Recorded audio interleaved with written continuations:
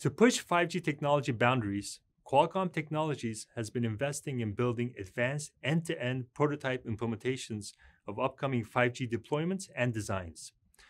This demonstration showcases the mobility and performance of 5G NR mmWave operating in a real-life environment. This over-the-air test network setup is located at our headquarters in San Diego, and it operates in the 28 GHz band with up to 800 MHz bandwidth.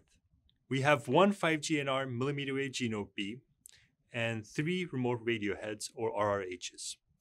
RRH1 is on top of a 7-story building, RRH2 is installed on a pole in the lawn area, and RRH3 is on top of a 3-story garage.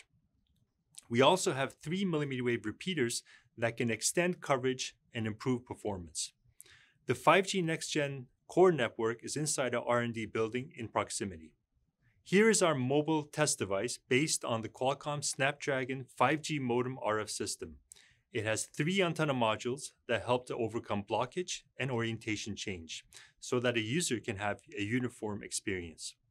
The GUI outlines spectral efficiency or throughput, depending on the setting, for mmWave downlink and uplink, as well as the antenna module selection and the associated beam selected for the connection. In this video, we will compare the performance of 3 different 5G mmWave repeater implementations. A simple repeater amplifies and forwards the signal bidirectionally and is always active. A TDD-aware repeater amplifies and forwards unidirectionally and is active either in the uplink or downlink direction depending on the slot structure. A smart repeater is both TDD-aware and supports intelligent and dynamic beam management, delivering beamformed uplink and downlink based on the slot structure. In the first scenario, the repeater is placed in line of sight to RRH3, but the user moves along a path that does not have line of sight. Our test results show that all repeater configurations can provide significant improvement in coverage and user throughput, as well as out-to-in coverage. The smart repeater, however, can provide substantial gains over simple repeaters. In this scenario, we see a user is moving along a path away from RRH3, but she is in line of sight. As she moves away, the signal strength deteriorates due to path loss and foliage, and a repeater is deployed to further extend the line of sight coverage. All 3 types of repeaters can deliver adequate range extension, but a smart repeater can maximize coverage extension with better beam management. In this scenario, a user walks into a building through a glass door. The repeater can provide mmWave connectivity from the outdoor RRH3. While all repeater types can provide range extension, a simple repeater with a wide beam is a good solution in this application as it is the most cost-effective and simplest implementation. In this scenario, the indoor user continues to be served by the outdoor RRH as a repeater installed by the glass window overcomes both out-to-in and diffraction losses.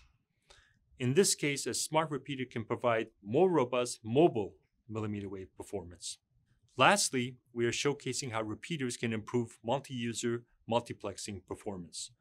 One user is served directly by the G-Node B, and the second is served by the repeater.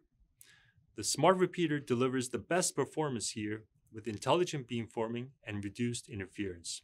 In conclusion, we saw that 5G mmWave repeaters can cost-effectively improve coverage, mobility, robustness, and user experience for a wide range of deployment scenarios. We look forward to taking this technology from our test beds to real-life networks. Adopting machine learning for wireless communication can deliver new benefits, and this demonstration showcases how it can enhance 5G mmWave system performance and efficiency. This is our mmWave OTA test network in San Diego. In this test, we have implemented machine learning-based beam prediction at the G-Node B, and we're comparing its results to traditional non-machine learning-based beam selection in our OTA network. Here, we see several charts on the right side of the screen. The first chart shows the signal strength captured from device reports and compares it to the ML prediction. You can see that they're very close to each other, thereby showing the accuracy of the prediction. The second chart shows the beam selection by the OTA system with and without machine learning. There are 8 possible beams to choose from, selected based on channel conditions. The teal line shows when they match, which is the desired outcome. The last chart is another representation of how well the beams matched. The diagonal line in teal is the desired outcome, and it shows the percentage of time matching is achieved for different beam selections, and the red combination represents mismatch. In conclusion, machine learning-assisted beam prediction can reduce the communication overhead of the system, thereby increase the usable capacity and extend device battery life. As we've shown, there is still room for potential improvements for machine learning-based beam prediction, and we will continue to improve our algorithms in the months to come.